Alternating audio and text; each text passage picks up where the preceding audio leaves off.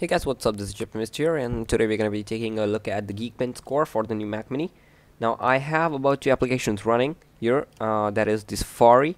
I have a download going on, and I have the ScreenFlow, that is my screen recorder application, running up. So let's run the benchmarks here. And this doesn't usually take much of time to run the benchmark as on Windows and all that stuff. Now on this Mac Mini, I have the specifications like I have 2 GB of DDR3 Ram and Intel 320M graphics, NVIDIA 320M graphics card, and I have updated the Mac OS to 10.6.6. That is the latest version, and this is the GeekBench score that we are getting. Now, as you can see here, let me zoom in or make it bigger, and we have the processor integer performance to 2610.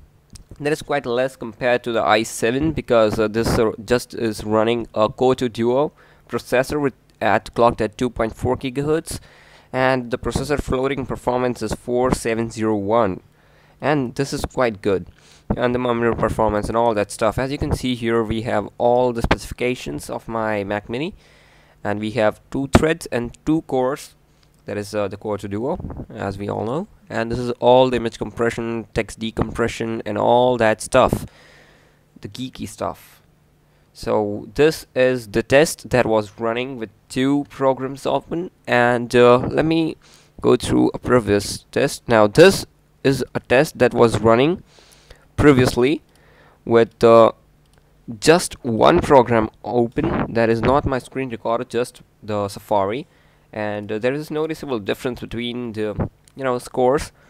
I have the processor integer performance with 51 points higher than the new one, and we have all the things as you can compare in here. So guys, this was the GeekBench test for the new Mac Mini that was updated on 2010 that I just bought up, and this is a very nice computer as I have used, and this works quite well. This is fast, this does everything that you need. Not suitable for video editing, light video editing like I do, just iMovie stuff and some ScreenFlow and all that stuff. It's awesome, and if you want to be going into some advanced video editing, you need an iMac. So guys, it's been always been GeekBench, and I will catch you guys later. Be sure to subscribe to the video and also rate, comment, and until next time, I'll catch you guys later. Peace.